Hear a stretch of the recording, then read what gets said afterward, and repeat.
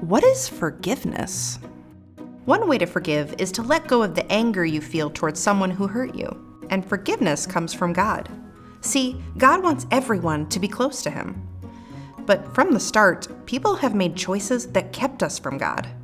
Still, God loves us and forgives us.